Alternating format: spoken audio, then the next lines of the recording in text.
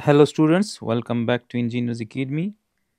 Do hit the subscribe button if you are here for the first time. Now we are going to solve this problem which says that if the average normal stress in each of the 20 diameter bars is not allowed to exceed 150 megapascal, determine the maximum force P that can be applied to joint C. So we are required to find this force P in order to have the stress lower than or equal to 150 megapascal in each of these member of this given truss.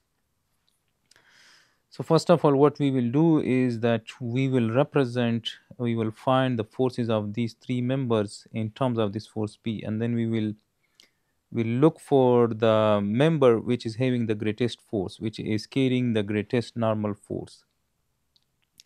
So for that, first of all, I'm going to consider joint C, and I will consider the forces on joint C. Let's say that this BC member is in compression. So if it is in compression, it's going to apply the force on joint C, or we can say that it will apply the force on joint C towards joint C if it is compressive force. So this is, we can say this is FBC, and let's assume that this AC member is in tension. So if it is in tension, its force must be acting away from joint C. So this is FAC. And let's assume that this FBC is making some angle theta with the vertical. So now we are given that this is 2, this is 1.5. So we can find the length of this BC member by using the Pythagoras theorem. So we can say that by using the Pythagoras theorem, the length of BC will be 2 square plus 1.5 square under the square root. So this gives us 2.5. So this is, we can say that this is 2.5 meters. So we are going to consider joint C for equilibrium. The sum of the forces in the x, the sum of the forces in the x must be equals to 0. Towards the right is our positive x direction. So now if we resolve this BC into its components, so we will have one component in this direction and we will have one component in this direction. So this one will be the cos component because the angle is made with the cos component, or we can say that the angle is made with the vertical. So if the angle is made with the vertical, then this component is the cos component and this one is the sine component. So if we apply the sum of the forces in the x, then P force is in the positive x and the cos component of FBC is in the negative x. So we will write minus FBC, this one is the cos component and this one is the sine component. So the sine component, we will say that minus FBC sine of theta plus P is equal to 0. And from this we can say that minus FBC sine of theta. Now from this triangle we can find sine of theta. So this is the angle. So this will be the base and this will be the perpendicular. This is the 90 degrees. So this is the hypotenuse. For this angle, this is the hypotenuse and this is the perpendicular. So sine of theta is perpendicular divided by hypotenuse. So we can say that sine of theta is perpendicular divided by hypotenuse, and this will be equal to minus P. Multiplying both sides with minus sign, we will have plus P. So from this equation, we can say that FBC is equal to 2.5 divided by 2 multiplied by P. So we can say 2.5 divided by 2 is 1.25. So we can say that FBC is 1.25 P, and since we got the positive sign, so this means that the assumed direction of FBC is accurate. This means that FBC is in compression. FBC is applying the force on joint C in this direction. So as a reaction, that joint C will apply the force on FBC in this direction, which will make it compressive. So we can say that this FBC is compressive and it is 1.25 times of that force P. Similarly, if we apply the sum of the forces in the y, that must be equals to 0. Upward direction is considered to be positive. Now we have this FAC in the downward direction, that is in the negative y. So I will write minus FAC. And then we have this cos component of FBC. So we will say that's in the positive y. So we will write plus FBC cos of theta. This is equal to 0.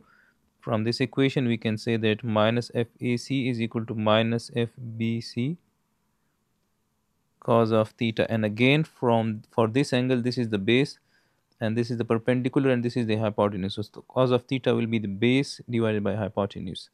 So we can say that cos of theta is the base 1.5 divided by 2.5. And similarly, we can put this FBC equals to 1.25 times P. 1.25 times P, and if we multiply both sides of equation with minus sign, so we will have the positive sign. So we can say that 1.25 multiplied by 1.5 divided by 2.5, this gives us FAC. We can say that FAC is equal to 0.75 times P. Similarly, to find the force in this AB member, what we will do is that we will consider this joint B, because at joint B we will have only support in the vertical direction, because this is the roller support. At A we will have two support reactions, so it's better to solve for joint B.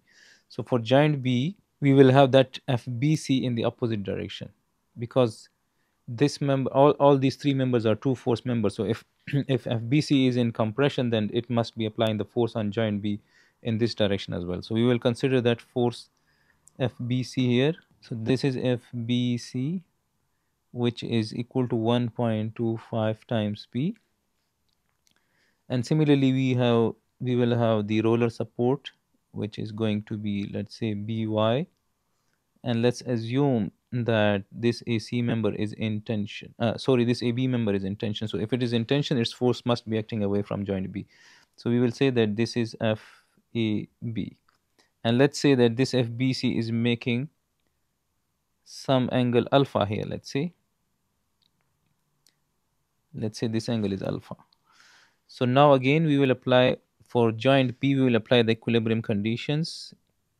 Joint B, we want to find this force FAB. So for FAB we must apply the sum of the forces in the X. So the sum of the forces in the X, that must be equals to 0 for joint B as well. Towards the right is our positive X. So now as you guys can see that this FBC will have two components. It will have one component in this direction, and it will have one component in this direction. So this component will be the cos component according to this angle alpha, because angle alpha is made with the horizontal. So this component is the cos component. So we can say that FAB is in the negative X, so you will write minus FAB, and the cos component of FBC is in the positive X, so you will write plus FBC, which is 1.25 times P cos of alpha. This is equal to 0, and from this, for this angle, cos of alpha will be this base divided by hypotenuse. So this is 2 divided by 2.5.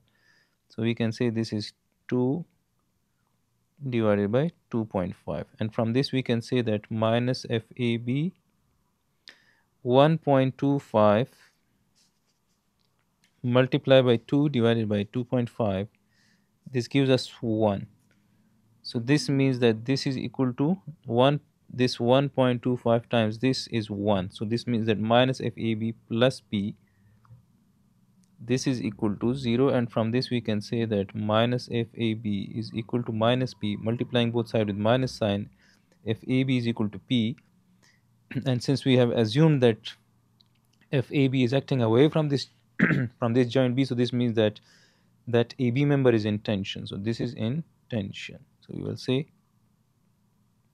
and similarly FAC is acting away from joint C. So if it's acting away from joint C, then this FAC is in tension as well. So we will say this is the tensile force as well. Now the problem statement says that the average normal stress in each of the 20 mm diameter. So the diameter of these three members is the same, and the allowable normal stress is the same, 150 megapascal. So if this is the case, then BC member is the critical, because it is carrying the maximum normal force. So then we can say that BC member is the critical force, and that will give us the P value, that maximum P value that can be applied at joint C in order to have the allowable stress 150 megapascal or less than 150 megapascal in all the three members. So we can say that BC member is critical.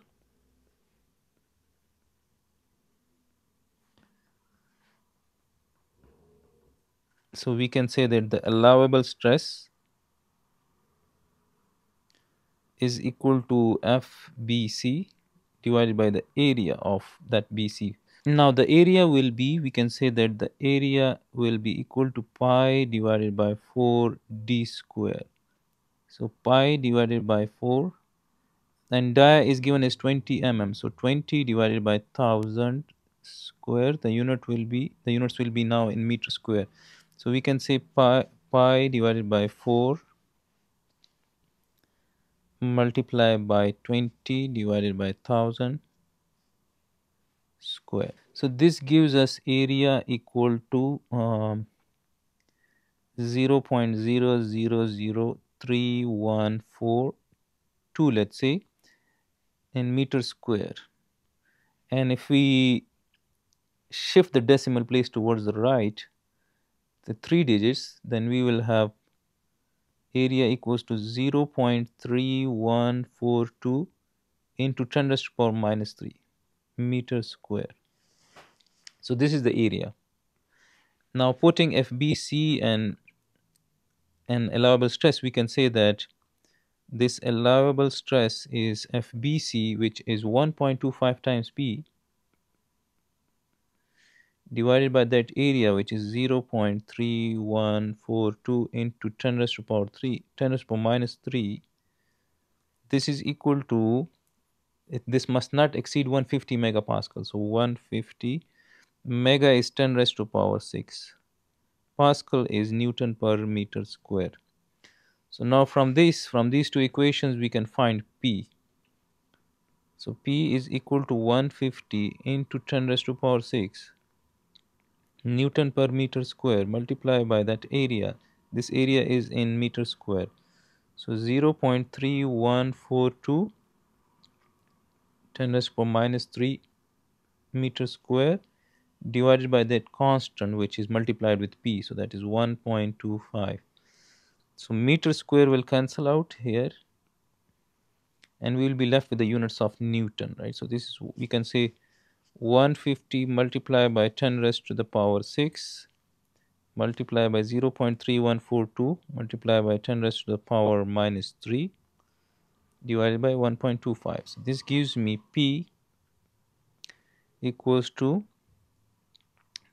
37,704 newtons, or we can say that 37.7 kilonewtons approximately. So 37.7 kilonewton.